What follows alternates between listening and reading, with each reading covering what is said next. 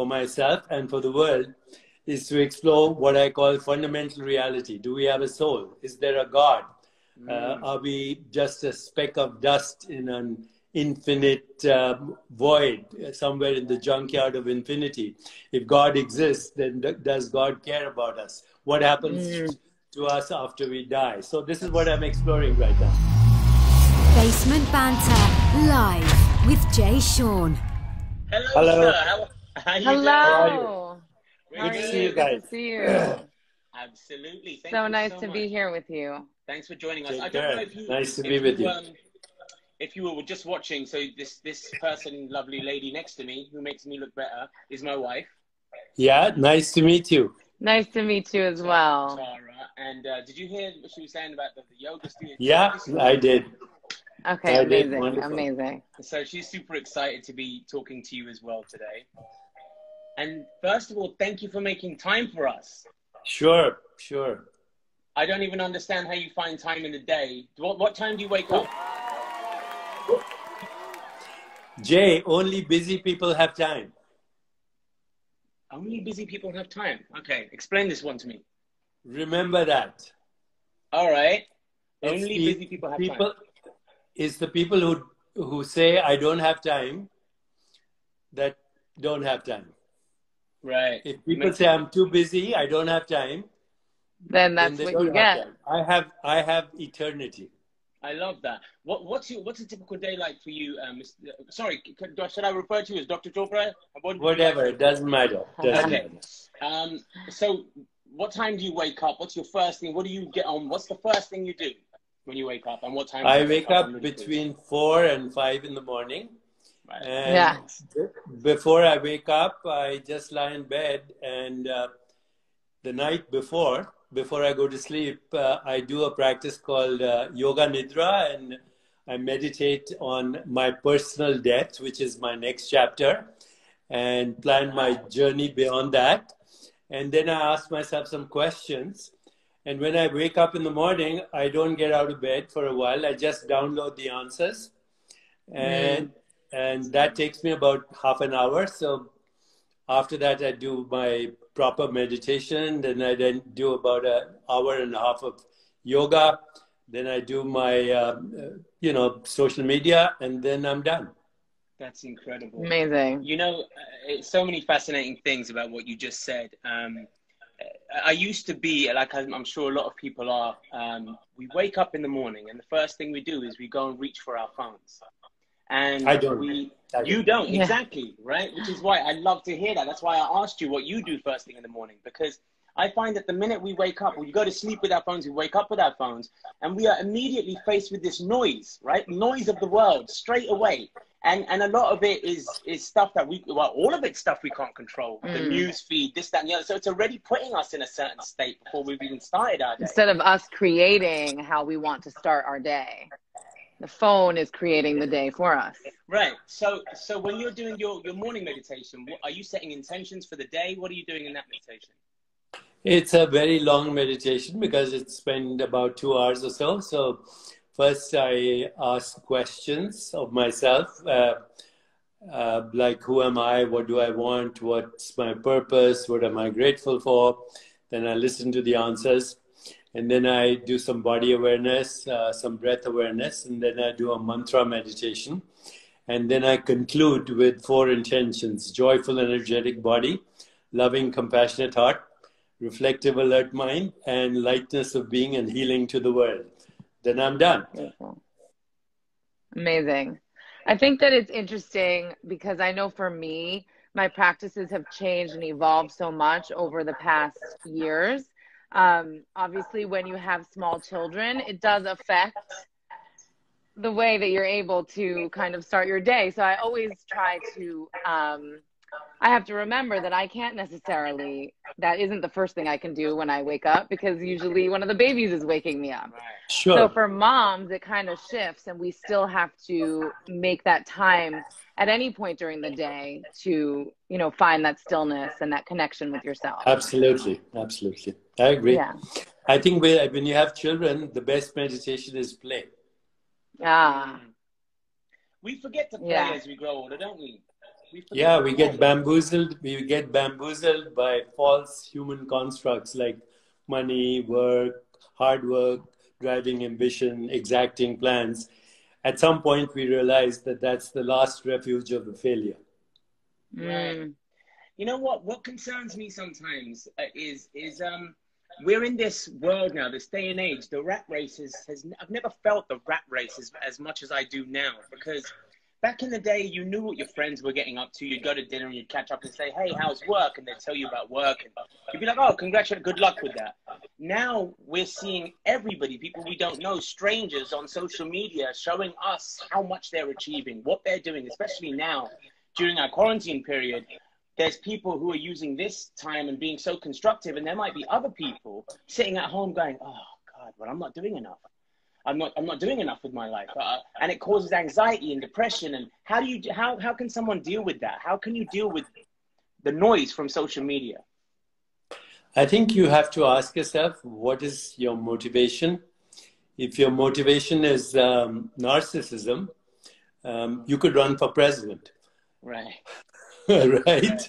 Or you could become a major celebrity too, because that's what celebrities are all about. It's all narcissistic, and it builds up their social media. It creates a lot of fans, and they want to be like you, etc. So there's a certain amount of pleasure that comes from that. Right. But when you get to be my age, that becomes irrelevant. It becomes, it becomes totally irrelevant. I use social media. I ask myself three questions. Is it helpful? Is it necessary? Will it make a difference in people's lives? Then I do it. Then I do it once a day. The rest is then orchestrated around what I've done for the rest of the day. I mean, and what you're doing is incredible. You're spreading this light and knowledge. Really, it's so much knowledge to the world. I mean, yourself, you qualified as a physician, endocrinologist, right? Yeah. And so, having done that, what was the point where you went, "There's more. I've done that. There's more I want to do." What was your fascination? How did you know that you had so much more in you to offer the world? I didn't. I mean, I trained as a doctor. Then I became an internist, and then I became an endocrinologist, which is the study of hormones. Then a neuroendocrinologist, which is looking at the brain chemistry. At that point, I realized the connection between emotions and biological well-being. And then that led me to mind-body medicine, that led me to integrative medicine, and that automatically now has led me to ask myself, over the years, what is the nature of reality? Is reality what we see and perceive or think, or is something beyond? And therefore, I'm now addressing major existential dilemmas, because at some point, every human being experiences what is called existential anxiety and suffering and old age and infirmity and the prospect of death. But unfortunately now COVID-19 has brought this to everyone. It's not just old people with infirmity. Everybody's having existential anxiety and the fear of death to some extent. Right. Now, I experienced that when I was 6 years of age, when my grandfather suddenly passed away. I was confused, and I said, "What happened?" That's why I went to medical school, etc., etc. And right now, my only intention for myself and for the world is to explore what I call fundamental reality. Do we have a soul? Is there a God? Are we just a speck of dust in an infinite void somewhere in the junkyard of infinity?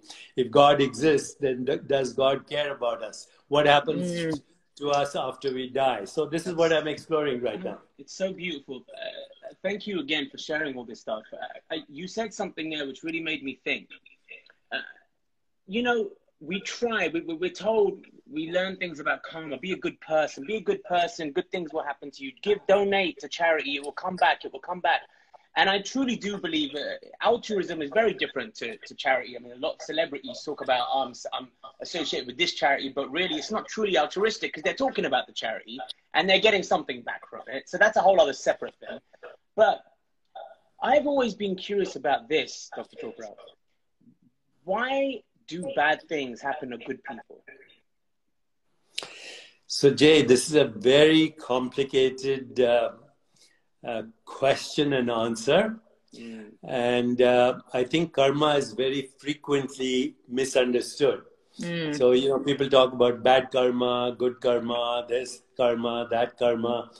But ultimately, karma is nothing other than the conditioned mind. So as soon as you're born, you are conditioned, your mind is conditioned within certain parameters. You're told you're a male, you're Indian or English or American. This is your economic status. This is your family history. This is your cultural identity. And then everything that you see in the world or perceive is through the filter of that conditioned mind. That conditioned mind is karma, period. Okay, so karma is nothing other than the conditioned mind. Now, you know, since I have you here with me, I just want to, and I'm not doing this to sell the book, but this is my new book. Okay, this is called Meta Human. So, you know, what does meta human mean? Meta means beyond, and human means the conditioned mind, the karmically conditioned mind. So as long as you're a prisoner of karma, you are a prisoner of past conditioning, which will influence your future choices.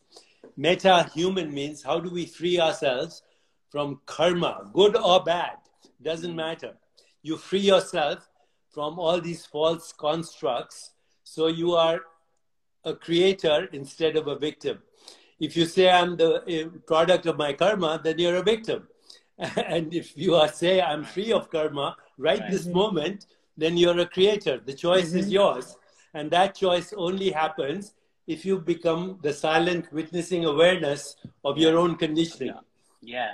I love that. Can we talk a little bit more about what you were saying about how thoughts and the mind and body obviously is connected. So your own thoughts can literally have a physiological response on the body. You can, right? Your thoughts can trigger the release of certain hormones. Can you talk a bit more about that for the people who are watching and how you can shift your state?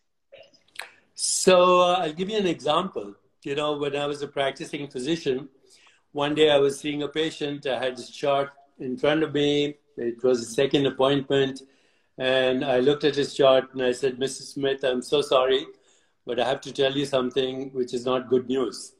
He said, what is it? I said, you have cancer. And immediately I could see his biology change. And, you know, I saw that he was contracted, his face showed fear. I checked his blood pressure, it had gone up. I checked his heart rate, it immediately went up. I could immediately sense that his immune system was compromised and that he was getting inflamed in his body just by that one sentence. Mr. Smith, I'm sorry to tell you have cancer. Then I looked at the chart again and I realized that it wasn't his chart. It was somebody else's chart. Oh, so I said, my God. I'm so sorry, Mr. Smith.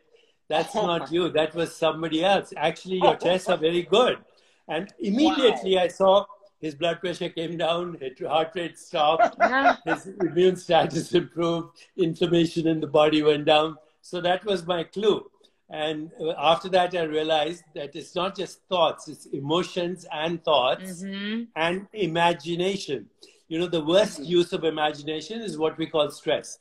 The best use of imagination is what we call creativity. So, but that cannot happen unless you are the witnessing awareness in which thoughts are coming and arising. So I don't encourage people to think positively because they get stressed about it. You know, they're trying so hard to think positive. To think positive, right. Stressed. So a positive mind can be a stressed mind. What you have to learn is to quieten your mind.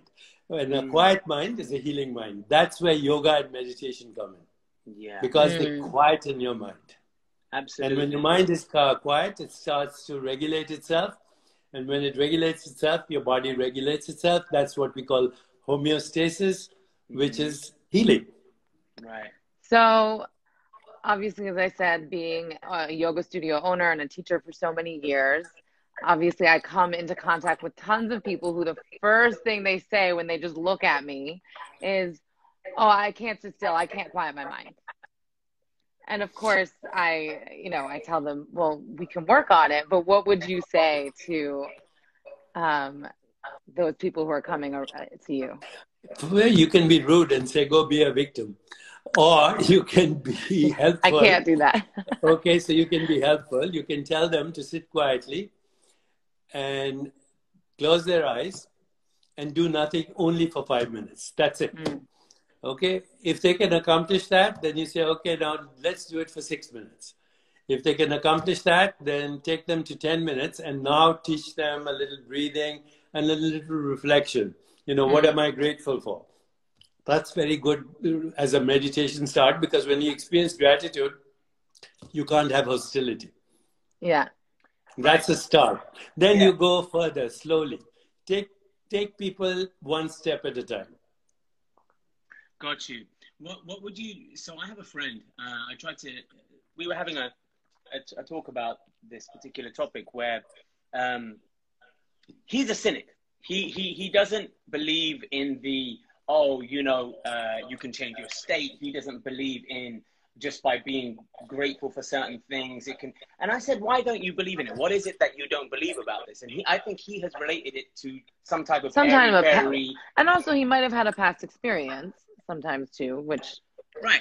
And so I thought to myself, okay, there must be tons of people in this world who, for lack of a better word, are jaded. And they've had a bad experience. Somebody they love died. They've been good their whole life, but their mother got taken away from them at an early age.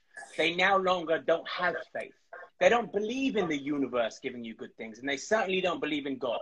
And they don't want somebody telling them, oh, come on, just be positive and be grateful for what you have.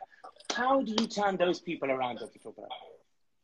Okay, so first of all, recognize there's a difference between skeptics and cynics. So a skeptic says, show it to me, prove it to me. I will believe it when you show me the proof. Right. Okay.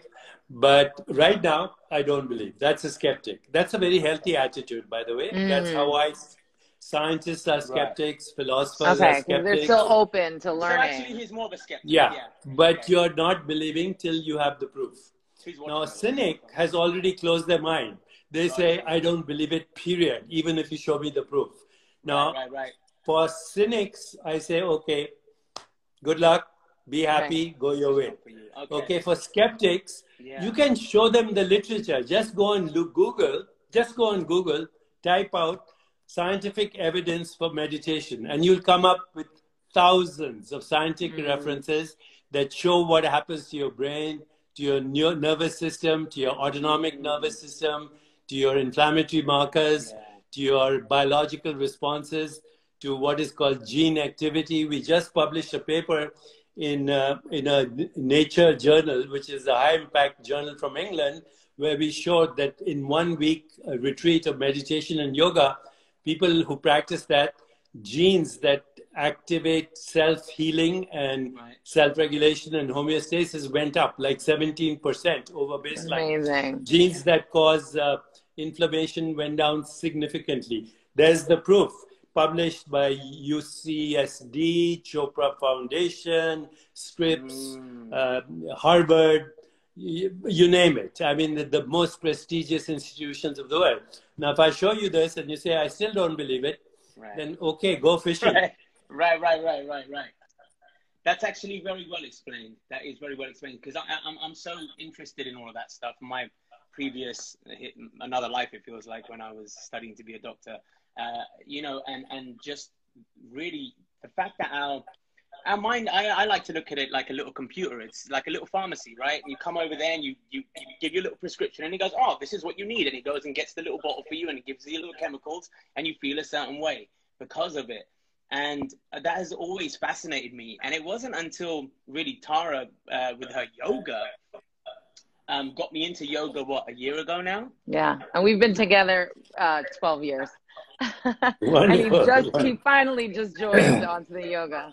Wonderful. So let me tell you something. You know, when you feel good, when you have empathy, compassion, love, joy, peace of mind, equanimity, then your brain, and this is neuroendocrinologist speaking, your brain creates things like oxytocin, dopamine, serotonin, opiates, which also happen to be immunomodulators.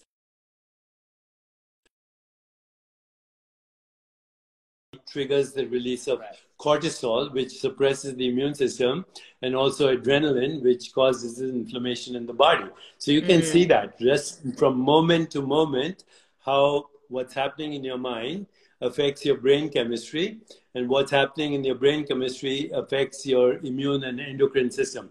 This is called psychomodulation.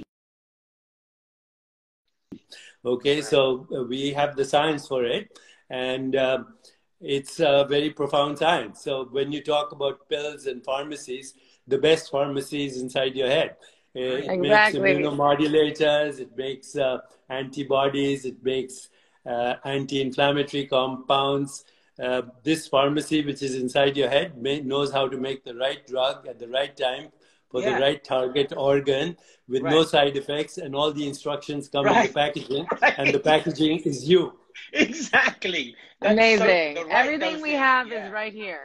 So I read this, one of your articles actually, fascinating article about, well, two things. Number one, I had never heard about this from anybody else, but melatonin and its potential use in treating this COVID-19. Can we talk about that a little bit, please?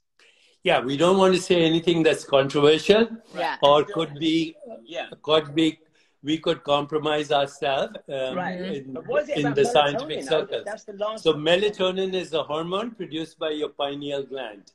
And as far as we know, its main function is that when you go to sleep, when you get in a dark room, melatonin goes up, and it's correlated with the quality of your sleep. This is what we knew in the past. Now we also know that during meditation, melatonin goes up, and we also know that melatonin is an immune modulator. So is it a good thing? Of course it's a good thing. Can you overdo it? Of course you can overdo it. So I personally recommend that people stimulate their own melatonin through meditation and sleeping in a dark room. And if you have problems, you can take a homeopathic dose of melatonin, like, 0.1 milligram or something that triggers your own melatonin. And then in future, we'll see what it does to, people who have cancer, etc. But it will not be the solution. It will be one thing amongst many. Right. Do you think there's no one thing that is a solution for anything? Right. It's your entire life. Everything coming together. You sleep, your meditation, everything coming together. Yeah. Even there was another article that you wrote, right, about the yoga and meditation and how that can suppress the overactivity of the immune system.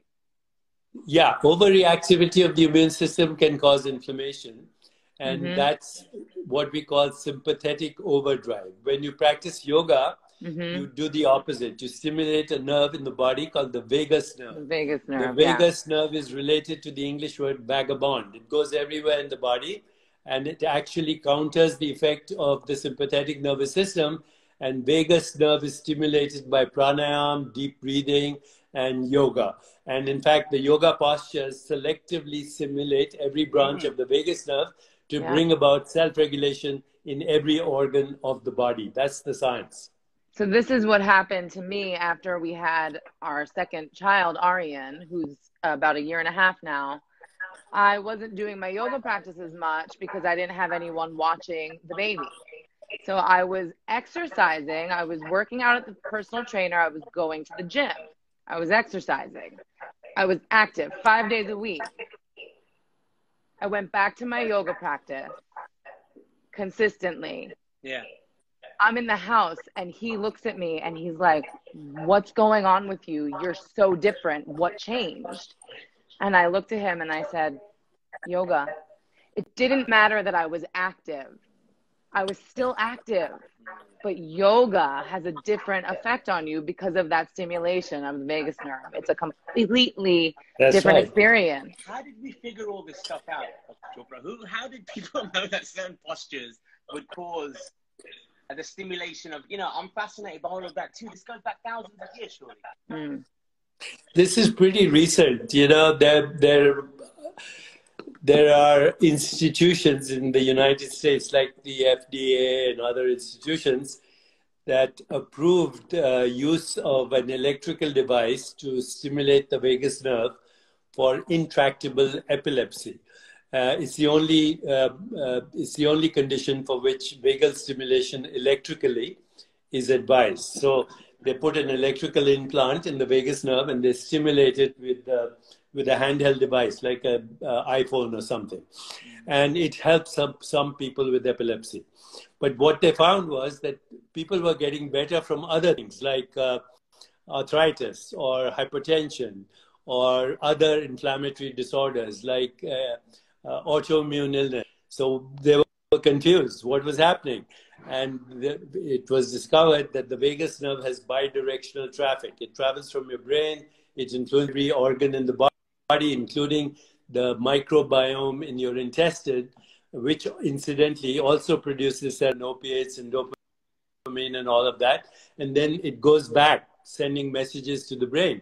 At this point, scientists came up with what is called the polyvagal theory and found that when you practice yoga, when you practice deep breathing, and when you chant, when you chant or when you sing, you should know this, Jay. When you sing, you stimulate the vagus nerve. Yeah. And that just singing will stimulate the vagus nerve. Yeah. So now we know there's a scientific basis for why people feel better after they sing or they chant or take deep breath or do yoga. This is the scientific basis. It's amazing. I almost feel like we were a perfect design in some sense. Like, we, like you said, we have all of the chemicals and stuff inside of our bodies. If we just knew if we knew ourselves better, if we knew our minds and our bodies better, if we knew how to tap into ourselves to do that. Can I ask you a question? I don't know, do you still practice medicine? Are you, or do you still actively practice it? Or? I am a professor at UCSC Medical School in the Department of Public Health. Right. And I have a group practice in California with about 5 or 6 physicians, but I mostly teach these days. And when there are patients who have complicated issues, then I consult with my physicians who are part of the group practice. Got you. So my question really was going to go actually to medicine. There are many people who believe that these manufactured medicines, that we don't need them. We can heal ourselves through our body. And then of course there are other medicine has increased the longevity of our lives. So it's done so much good too. When you were practicing and then you found this now, what you're doing for the rest of your life, between those two, do you feel like you have all the answers now? You are so learned, you have so much knowledge. If you ever find yourself having a bad day, somebody's upset you, work hasn't gone right, there's too many emails, there's too many this, there's too much that. Is it immediate for you? Do you know how to immediately do it? Or do you have somebody that you need? This is almost embarrassing. I don't experience stress, period. I don't know what it is. I hear from other people what stress is. I can see their biological responses, but I don't experience stress. I think it's the worst use of our imagination. So I don't go there at all. Now, of course, it's not true that I know everything. We are always learning. Knowledge is infinite, and you cannot. The more you know, the more you realize that you know less. So pharmaceuticals are very helpful in acute illness. If you have pneumonia, you better take the antibiotic. Meditation can come later, right? Right, exactly. If you break your leg, you need to see an orthopedic surgeon. Exactly. Right. If you have appendicitis, you better take it out. Take it out. Exactly. So there's a role for pharmaceuticals in acute illness. But when we look at chronic illness, now this is a very important finding, only 5% of disease-related gene mutations are fully penetrant, which means they guarantee the disease. If somebody has a BRCA gene, for example, for breast cancer, they're going to get it. So they might as well do everything to prevent that, even a radical mastectomy like Angelina Jolie did. But that's 5% of all chronic illness. 95% of chronic illness is determined by lifestyle, which means sleep, stress management, exercise, movement, yoga, breathing, healthy emotions, a good diet, and happy relationships. And 95% of chronic illness is influenced just by that. Mm. Let's talk about, let's say, for example, other emotions. Anger. Do you experience anger ever? Does anybody irritate you? Rude people? Do you ever get people who might say something to you that rubs you the wrong way? How do you deal with that? No, not these days. Not these days. I experience anger or anxiety or resentment or grievances or guilt or shame or depression. But I do experience at times frustration that I wish people knew better. I wish they educated themselves. I wish they would be more self-aware, in which case they would have happier lives and healthier lives. Right, because you understand that when you're going through an experience with someone that someone else might get irritated with, you understand that they have their own personal work to do. So you're not going to take it on because you're like, that's actually not my problem. So that's you right. just, And also what other people think of you is not your business. right. What somebody thinks of me is none of my business. Their business. Amazing. Right? I love that. I love that. Yeah. I think talking to you is I immediately feel so much more calm about just things because what you're saying is in essence common sense if you really think about it. But I think a lot of people don't like to think about common sense, or they like to question everything. The one thing I've always found is you say something and some people they want to prove themselves wrong all the time. They're like, no, but what if? That's easier for you to say. I feel like they're almost stopping themselves from healing before they've even given it a go. Yeah, so, in a sense, everybody is doing the best they can from their level of awareness. And we're all on a journey. And, it's wherever you are is fine at the moment. Yeah, absolutely. I mean, listen, when I opened the yoga studio, we just encounter so many different types of people, and you realize you have to meet people where they are, and we give out goodness, and we give them the opportunity to feel good and to feel light, right? And we share that, and then those who are ready for it will join. They'll meet where they are. Yeah, absolutely. So listen, before we finish, may I ask you something? Of course. I have, the Chopra Foundation right now is on creating a new campaign called Never Alone. Okay. And the website is neveralone.love, neveralone.love. And what we did was we looked at the world situation right now where there's extreme depression, where actually suicide has now become the second most common cause of death in millennials and teenagers. And the world is going through a lot of pain and suffering. So neveralone.love is part of a nonprofit that is connecting people all over the world. And we are asking people to get involved. I'd love for you and Thara to be involved and even share some of your music and some of your ideas. And actually, I would like to connect you with the directors of the Never Alone program. And I'd like your fans to also know about it. Neveralone.love, nonprofit. Beautiful. Together, we can all tackle this problem and help create a more peaceful, just, sustainable, and joyful world. So I'd love for your help. That would be our pleasure. 100%. Thank you. After I put this up, I'm going to put all the information out and also the congratulations on the Webby Award nomination. I'm going to make sure. Oh, thank you. But I'm also going to connect you to the directors. One of them is an English actress, actually, who's now living in Los Angeles. And she's very involved in this work. And then the CEO who works with me, he's from India. I'll connect you both to both of them. Thank you. That would be our pleasure. And please promote the neveralone.love campaign. We will. Easy. Thank you so much. Thank you so much for your time. Thank you. Let's meet again after this is over. Huh? Yes, Thank you. Definitely. God bless. Thank Bye-bye. you. Stay well. Bye-bye. You too.